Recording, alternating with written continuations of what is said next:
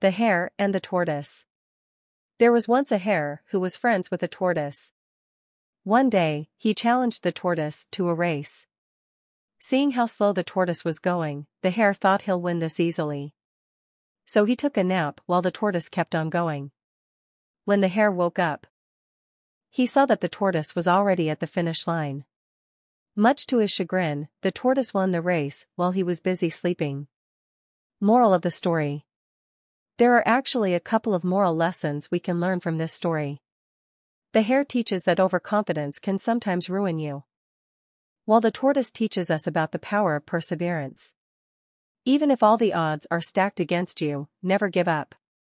Sometimes life is not about who's the fastest or the strongest, it's about who is the most consistent.